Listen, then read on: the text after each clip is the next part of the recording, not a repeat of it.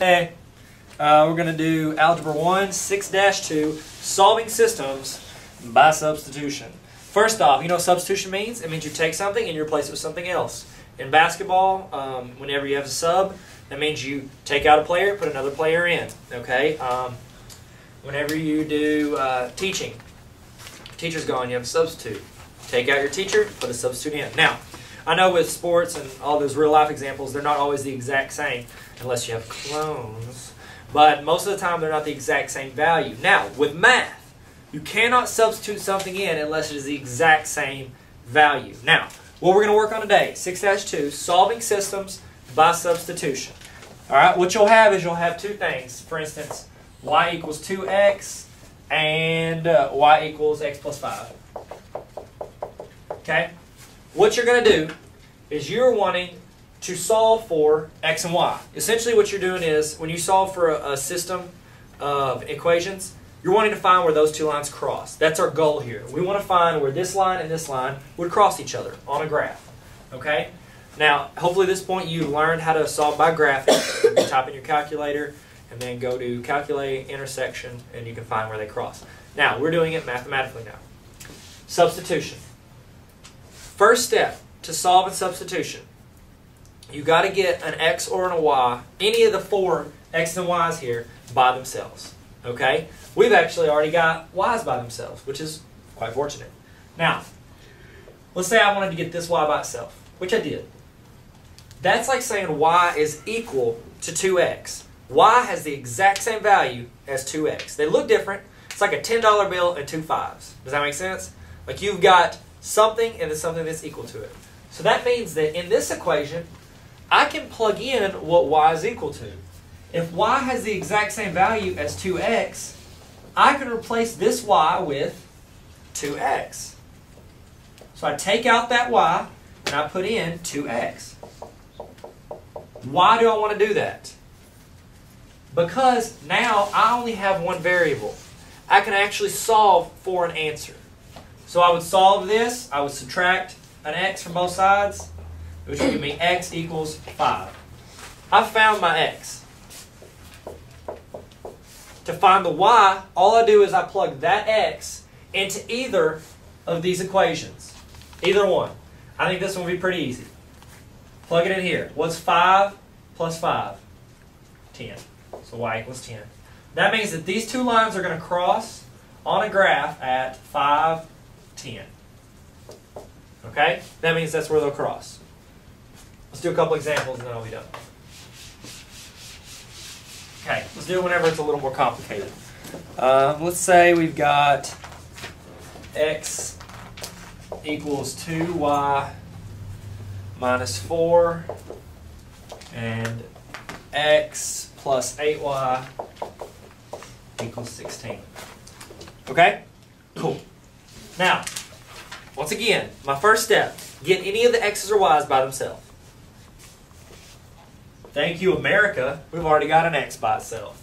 So what we do is we replace that x with 2y minus 4. Not that x, I'm sorry. We're going to replace this x with 2y minus 4. Because x has the same value as 2y minus 4. Same value. So I can take it out. Take out x. Bye-bye. Everybody say bye-bye x. Bye-bye x.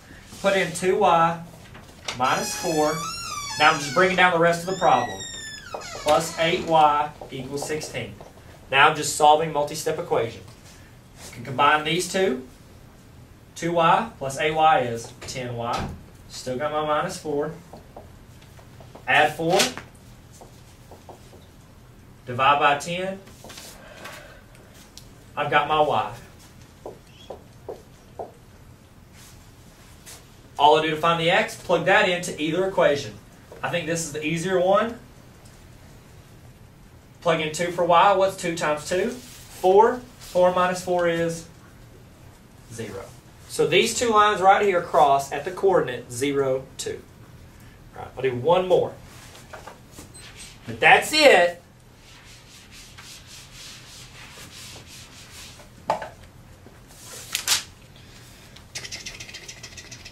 Let's do this one. 4y minus 5x equals 9. X minus 4y equals 11. Okay.